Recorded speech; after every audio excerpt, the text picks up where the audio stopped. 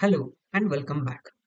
Today we are going to discuss about the loading strategy or the design of the ETL architecture we are going to use for this series. Now, if you are new to this series, I would recommend you to go back and watch the previous videos of this playlist. Click on the I button on the top and check out our playlist. We divided the whole lakehouse loading into three parts: landing, staging, and DW. Each layer has its own processing, which is supported by Delta Lake and S3. The reason we divided the whole loading strategy into three parts is to make it more simple and allow parallel processing capability. This also allows fault tolerance. Consider a pipeline fails in DW. You don't have to start from the beginning.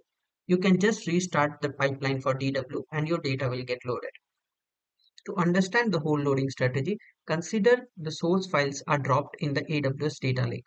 The landing layer will read those files and process and keep those files into the landing tables as a append mode. The staging will only read the incremental data from the landing layer and will write in the staging tables as override mode. The DW table will read the data from the staging layer and will insert or update the data as per the requirement. The whole system is supported by job control table, which will help in log execution of each pipeline status and will also help us to achieve both incremental and full load scenarios in the same flow. Now let us check out the working of each layer. We have three layers: landing, staging, and DW.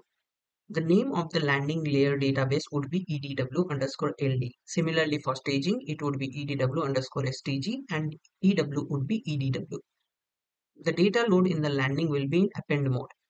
Similarly, in staging, it would be a truncate or a overwrite mode. In DW, it depends on the scenario, whether it will be a SCD1, SCD2, or in append mode. Now, in landing, we will keep all the data in string data type. That is to keep the data as it is what we are getting from source. In staging, we will be manipulating the data and keeping them with the respective data types in which we want to load them in the final layer. The DW will have the data in their respective data types. The landing will have the source data as is. We will be appending the data in the landing layer constantly, whereas staging will have only the incremental data read from the landing layer. The DW will always have the historical data or the incremental data. There will be no calculations on the landing layer or any transformation on the landing layer. All calculations and transformations will be majorly done on the staging layer. On DW, we will do only basic calculations and transformations. We will try to push all the calculations and transformations to the staging layer only. In landing layer, there will be no joining of tables. We will try to read the data and keep as it is. We will not join the data with any of the tables. In staging, we will do basic joins, whichever is required for transformations. In DW, we will do all the joins that is required to populate the surrogate keys. Finally, for landing, we will only read the incremental data from the source.